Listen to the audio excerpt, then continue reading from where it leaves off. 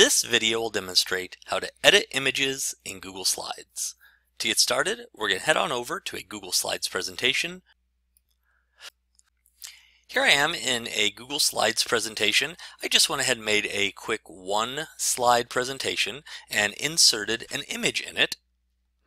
To begin editing my image, I'll need to click the image once to select it, and you'll notice that once my image is selected, we have a few image options appear at the top of the screen. One of the first things I like to do whenever I put images in a slideshow, I always like to crop the shape of the image. A lot of times I'll take shapes that are rectangles and just make them rounded rectangles to look a little bit nicer. Sometimes if I'm putting a face in a presentation, I'll crop it as a circle. So I have the image selected. I'm going to click this arrow to the right of the crop button. I'll hit mask, and then you'll see a whole bunch of shapes pop up here. So I can mask it as a rounded rectangle, and we'll see that that kind of rounds out the corners. If I hit that mask image again and go to shapes, I can also mask it as a circle, and I can resize then as needed. Or I can pick any number of arrows, callouts, or any other way I'd like to mask this image.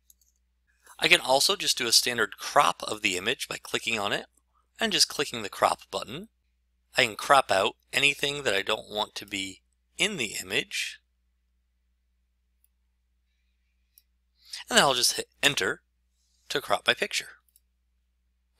If I double click on my image to crop it again, you'll be able to see the previous edits that you made. You also may want to give your image a border. To give your image a border, I'm just going to come over here. I'm going to click on my image and come over here to the line weight and give it a 1 or 2 point line weight. And I can change the line color from black to any other color that I want to make a border. And you'll notice that as I crop or mask my image, that border color stays on there. You can modify the color properties of your image by clicking the image options in the toolbar. Here you can recolor the image by clicking the no recolor button and choose any number of colors to recolor your image. You can also adjust the transparency, so making your image see-through by toggling the transparency to the right or to the left. Transparency is very useful if you want to stack images on top of one another.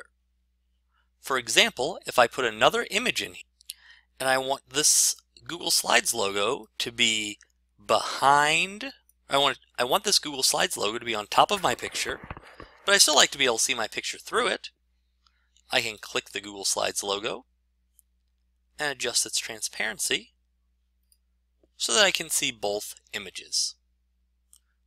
Also, I can reorder these two pictures by clicking one of them. In this case, I'll click the Slides logo, right-click, and order the image by sending it backwards.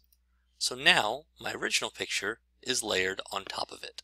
You can do the same thing with shapes in a slideshow as well. Looking again at the image options, you can make the image brighter or reduce the brightness by toggling the brightness bar. And you can do the same thing for the contrast of the image as well. Another way we can edit our images in Google Slides is by rotating them. So I'm going to go ahead and right-click my image and go to Rotate, and I can rotate it clockwise or counterclockwise. Or if I go to Rotate, I can flip it horizontally to create a mirror image of that picture. Or I can flip it vertically to make it upside down.